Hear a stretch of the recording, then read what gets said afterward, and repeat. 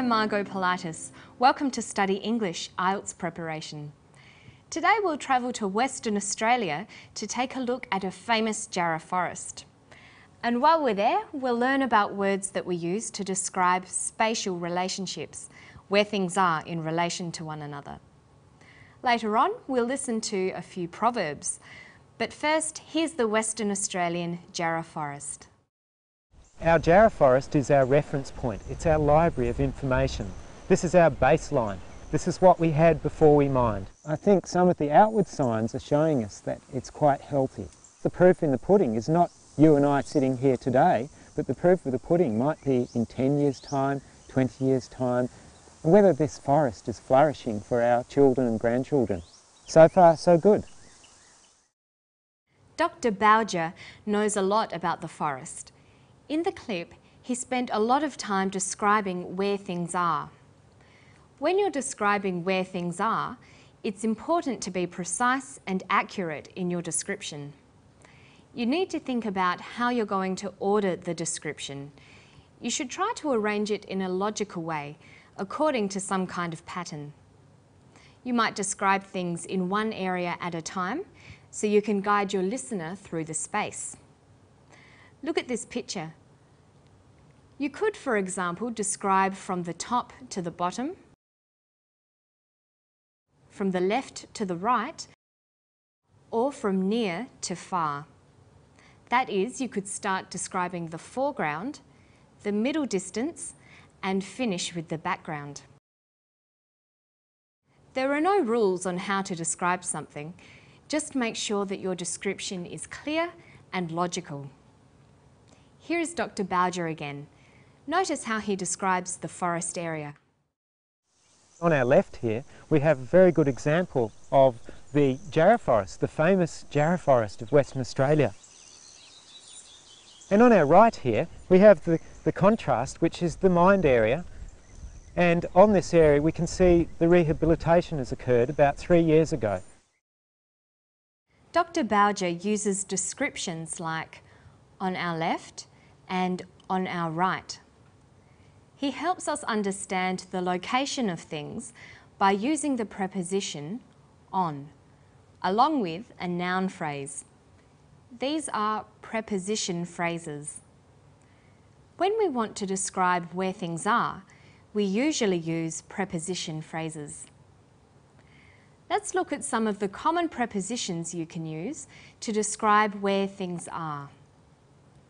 Above, below, beside or next to, in front of, behind, on the right, on the left, on top of or over, under, between, or even surrounded by.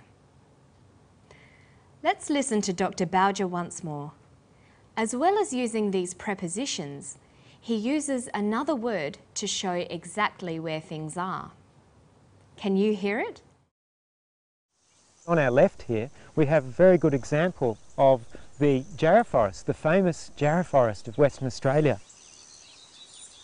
And on our right here, we have the contrast, which is the mined area. And on this area, we can see the rehabilitation has occurred about 3 years ago. He says, on our left here, on our right here. Here is an adverb. We can use adverbs to help us describe spatial relationships, where things are. The two most useful ones are here and there. Or you can use other adverbs of place, like somewhere, anywhere, everywhere, and nowhere. In today's clip, Dr. Bowger is not just telling us where things are, he's also trying to compare the different areas. If you're trying to compare two or more things, a good description needs a starting point. What's Dr. Bowger's starting point? Our Jarrah Forest is our reference point. It's our library of information. This is our baseline. This is what we had before we mined. His starting point is the Jarrah Forest. He calls it his reference point, his baseline.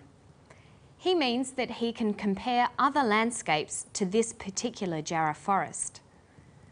Okay, so we've looked at some words you can use to describe spatial relationships in a description. If you need more help, just go to our website.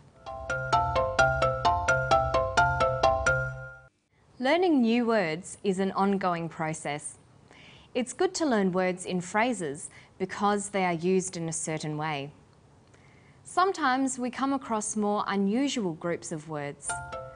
Listen to the clip and see if you can hear an unusual expression. On our left here, we have a very good example of the Jarrah Forest, the famous Jarrah Forest of Western Australia. And on our right here, we have the contrast, which is the mined area. And on this area, we can see the rehabilitation has occurred about 3 years ago. This is world's best practice. Our Jarrah Forest is our reference point. It's our library of information. This is our baseline. This is what we had before we mined. I think some of the outward signs are showing us that it's quite healthy.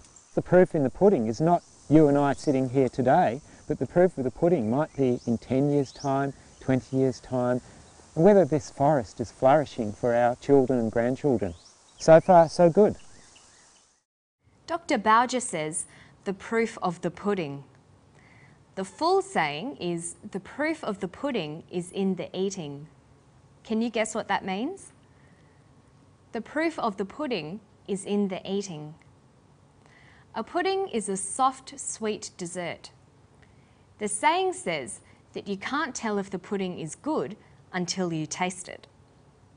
It means that you can only judge the quality of something after it has been tested or experienced over time.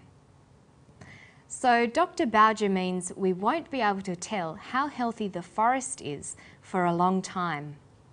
The real test will be how healthy it is in the future. Traditional sayings like the proof of the pudding is in the eating are called proverbs.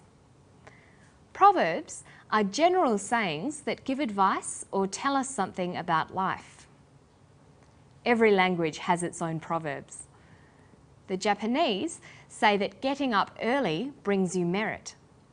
But in English, we say that the early bird catches the worm. Many proverbs in English come from the Bible or well-known poems. Because proverbs are well-known sayings, they aren't always quoted in full. For example, people just say, "when in Rome," referring to the old Latin proverb, "when in Rome, do as the Romans do." Listen to Dr. Bowger again.